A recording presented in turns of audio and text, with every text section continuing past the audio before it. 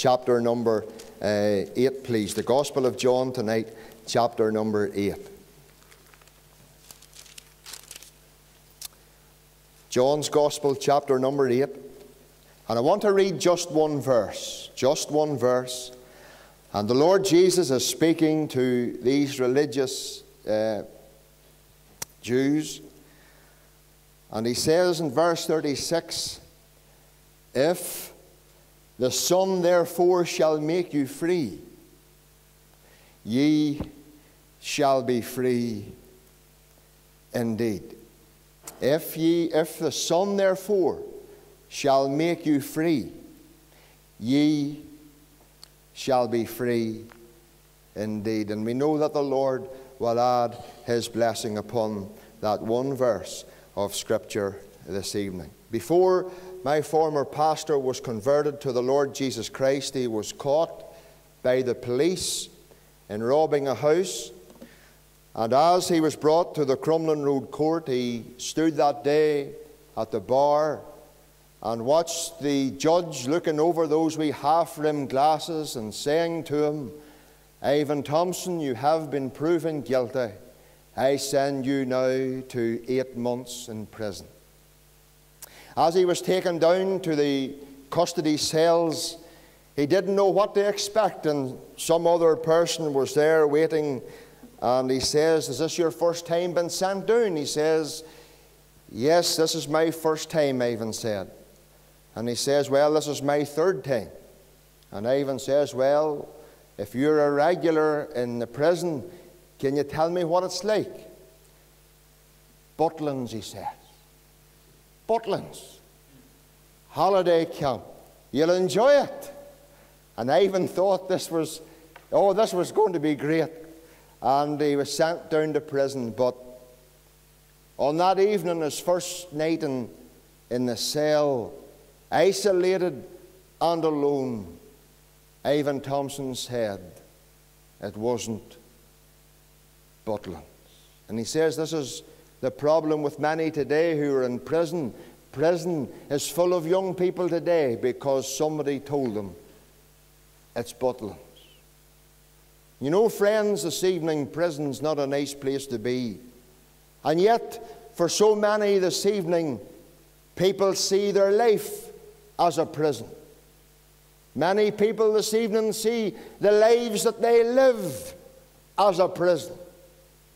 Many are confined to the prison walls of loneliness. Did you know this evening that loneliness is a growing concern in today's society? And many people this evening, they feel imprisoned within these walls of loneliness. I was reading an article the other day where a young lady had put an advert in the paper, £5 for anyone who will allow me to listen to them talking. So desperate. And you know something this evening? There's so many tonight who are imprisoned within the walls of loneliness.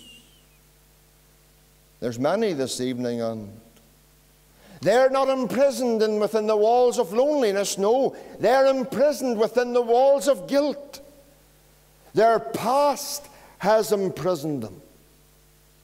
And they're caged within the walls of guilt. Even the very psalmist David said in Psalm 51 and verse 3, "My sin is ever before me." And there's many this evening who live like that. Their sin of some past time is always before them.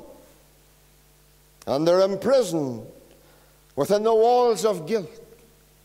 And there's many imprisoned within the walls of loneliness.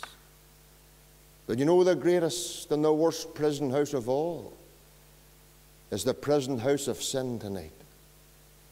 Dear unsaved person in this meeting, if you're not saved tonight, you're confined tonight to the prison house of sin. And your prison master tonight is the devil. And there's people this evening who are confined to such a prison.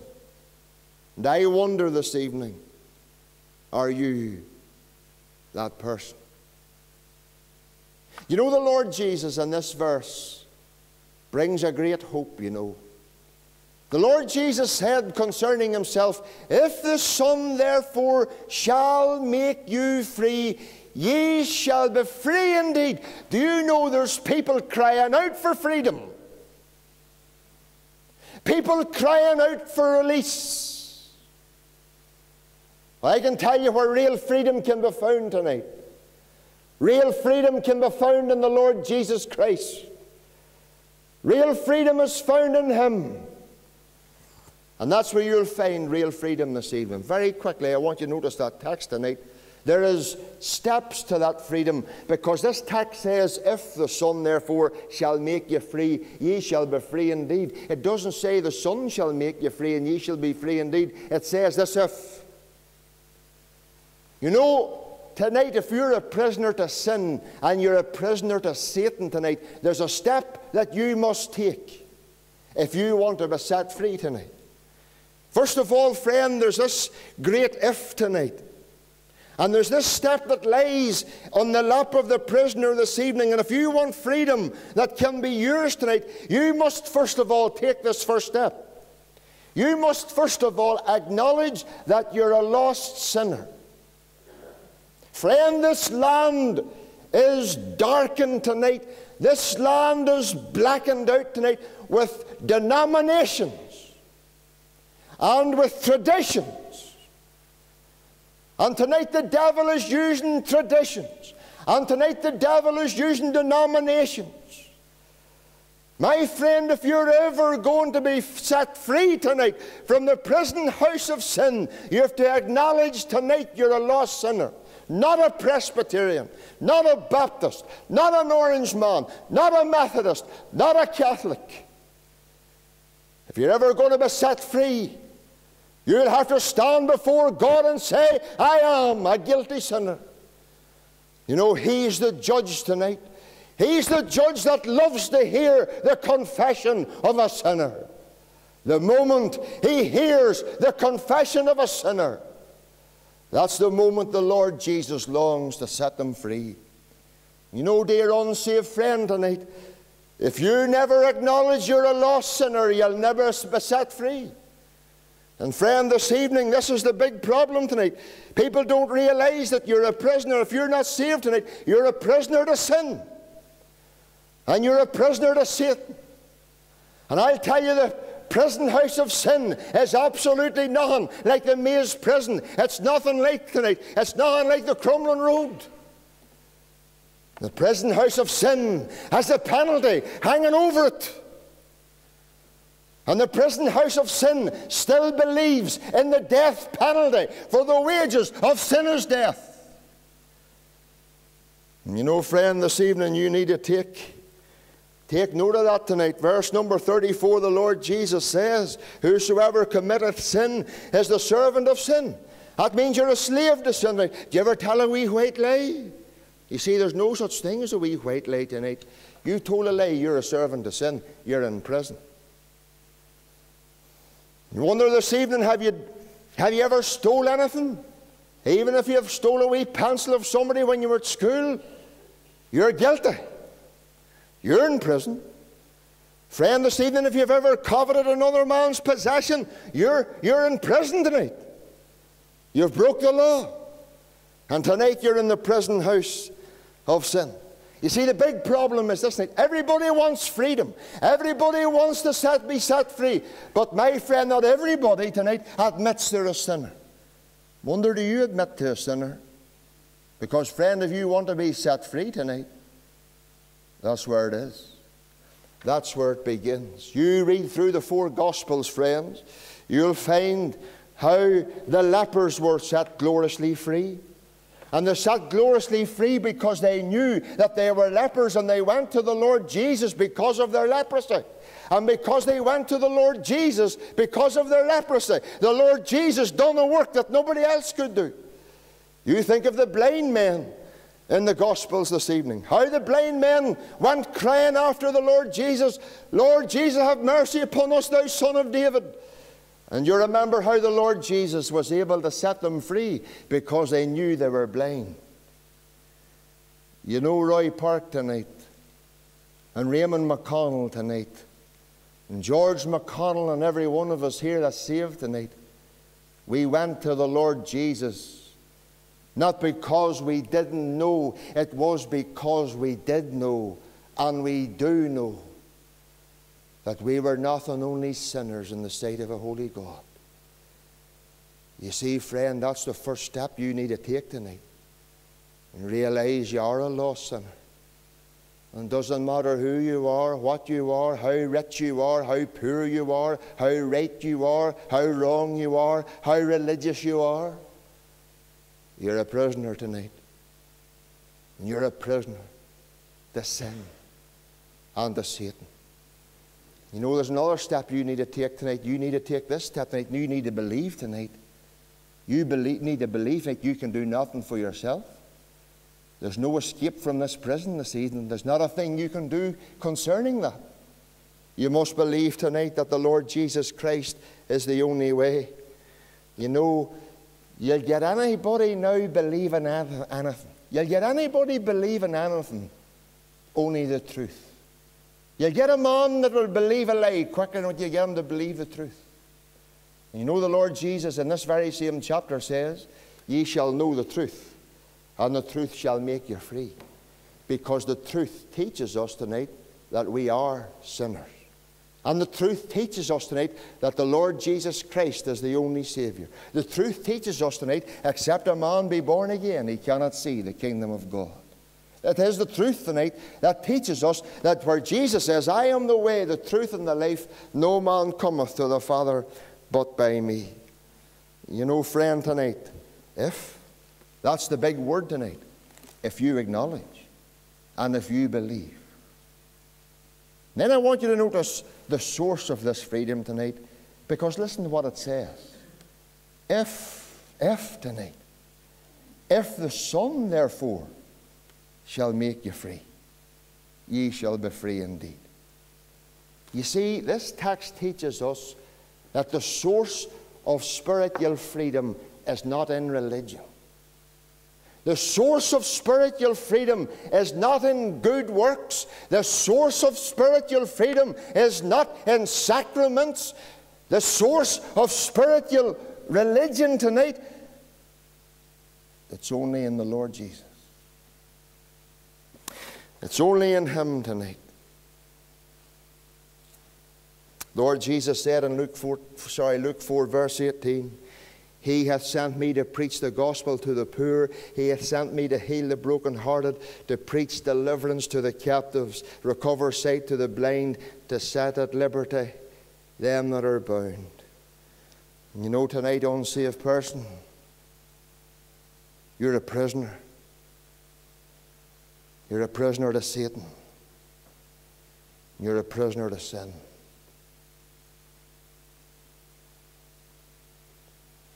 I wonder tonight, do you realize you're a prisoner to sin? And you're a prisoner to Satan. You see, the big problem is tonight, there's a lot of people who are prisoners and they don't realize it. Don't realize it. You see, dear unsaved person tonight, the source of freedom tonight is found in the Lord Jesus. Isaiah 61 verse 1 we read, He opens the prison to them that are bound. Do you know how He did it? He did it by going all the way to Calvary's cross. And there He went as a sinless person to a place called Calvary.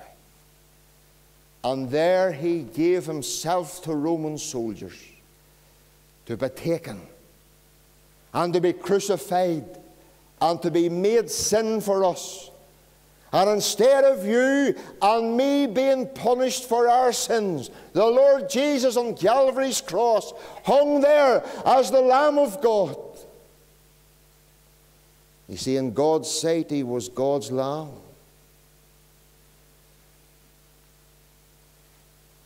but in man's sight he was nothing. And I wonder tonight, as you look to the cross and you see the bleeding, dying form of one there tonight, I wonder this evening, do you see the man that loved me and gave himself for me to set me free? Because that's what the Lord Jesus went to the cross for. To set the prisoner free. And you know, dear unsaved friend tonight, it's a powerful moment when light comes in. And you know, maybe you're in this meeting this evening, or maybe watching at home, I don't know. But listen, friend, tonight, if you realize tonight that you're a prisoner to sin and a prisoner to Satan, glory to God, there's one who can set you free tonight. There's one that can set you free. Back in November, when we were over in London with the police, at the memorial service at Westminster Abbey, there was a wee man who was with us who closed in prayer. And I knew the way he prayed, oh, this man's a believer all right.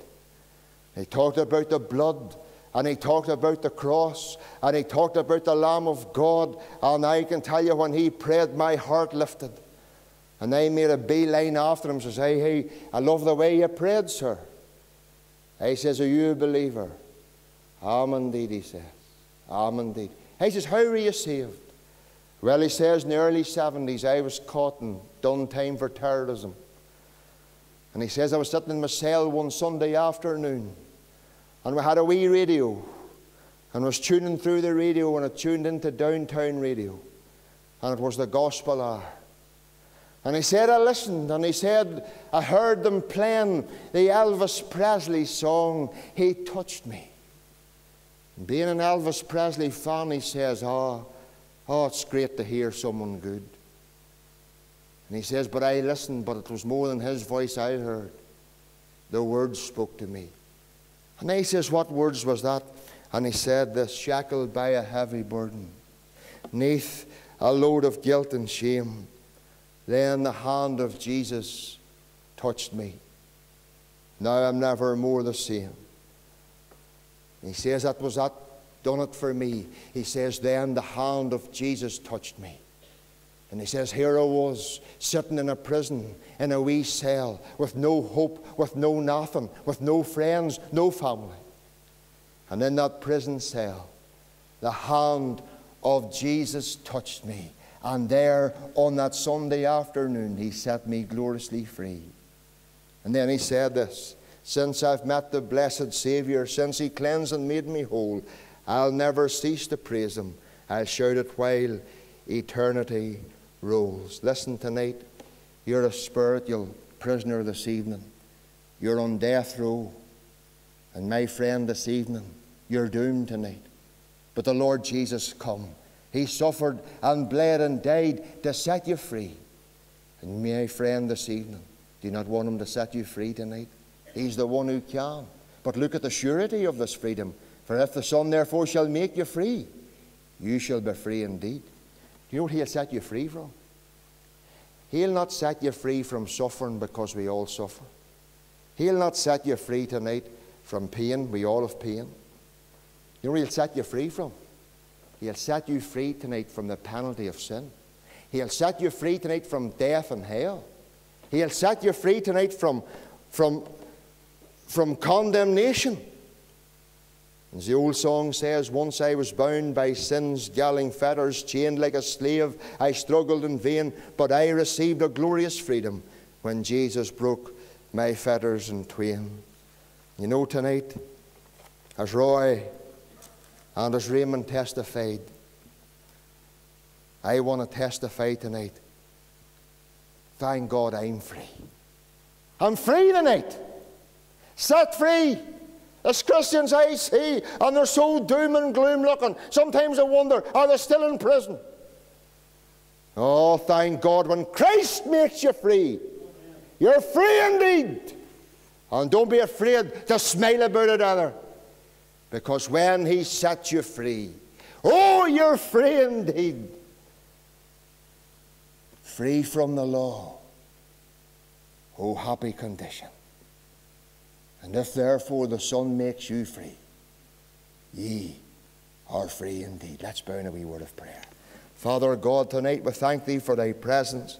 We thank Thee, Lord, indeed for the saving work of the Lord Jesus. We pray tonight for any that's still tonight enslaved by sin or by Satan, that this night they would seek the Lord while He may be found. Call upon Him while He is near. We thank You, Lord, tonight for the Lord Jesus, who is able to set men free.